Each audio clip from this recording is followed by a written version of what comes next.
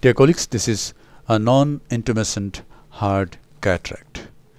I have taken up this case for surgery. Let us observe the surgical steps.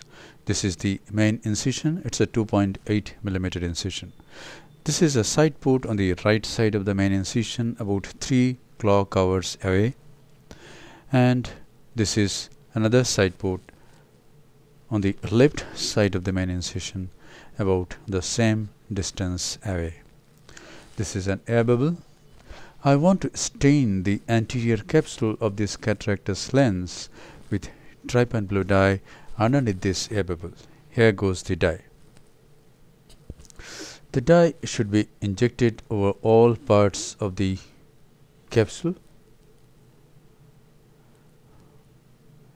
The idea of air bubble is to protect the corneal endothelium. Now the dye is washed out, and now viscoelastic substance 2% HPMC is injected.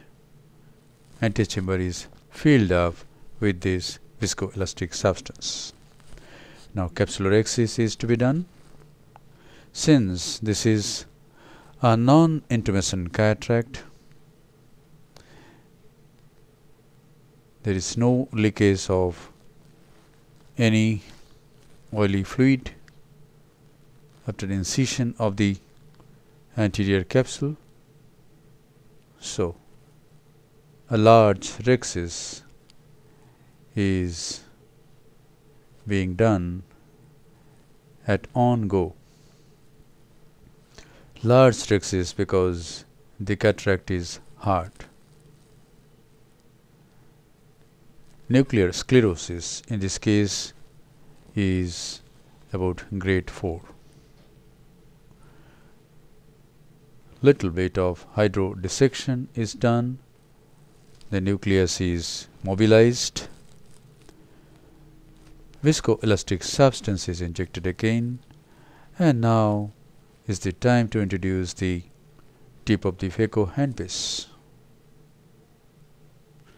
The tip is introduced, bevel down.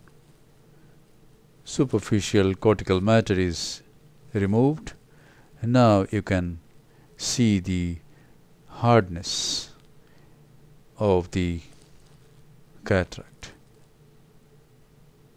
It's a brown nucleus. So I am trying direct chop.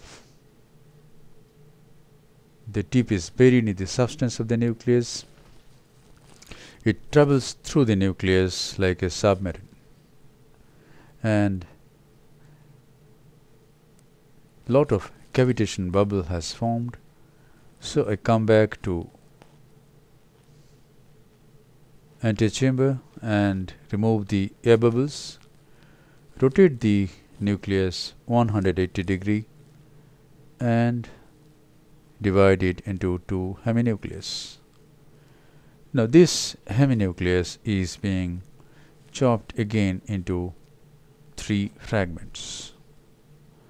This is one chop, and this is the second chop, and the nucleus has been divided into 3 fragments.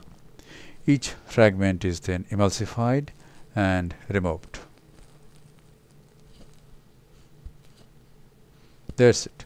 One heminucleus is removed. This is the other heminucleus.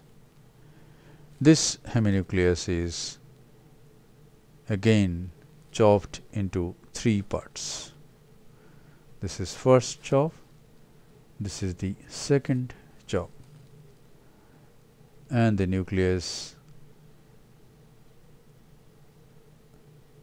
divides into 3 fragments.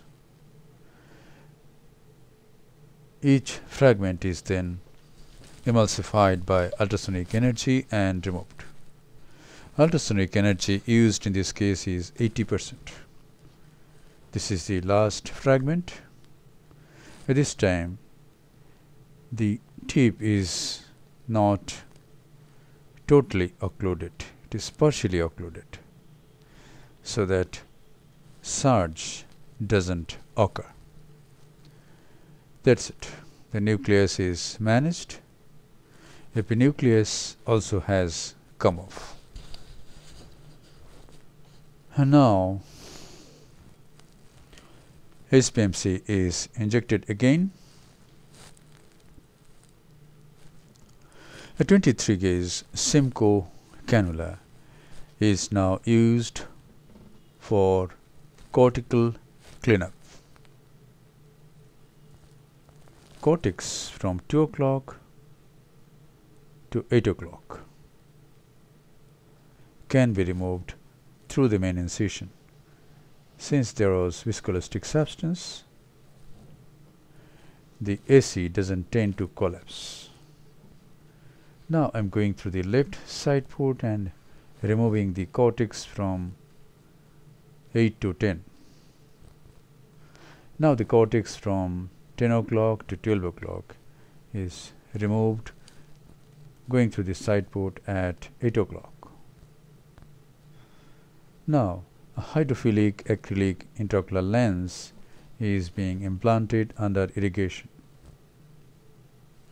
Hydrophobic single-piece lenses can also be implanted under irrigation.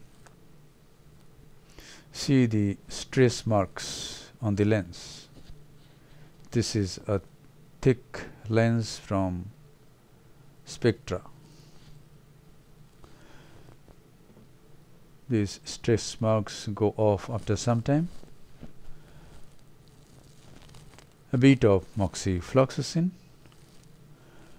Now the side ports are hydrated so that these wounds close and become waterproof. Final lavage of the anterior chamber is done with BASS, and the case is concluded after forming the anterior chamber. Thank you very much for watching. Hope this video will help you in developing your surgical skills.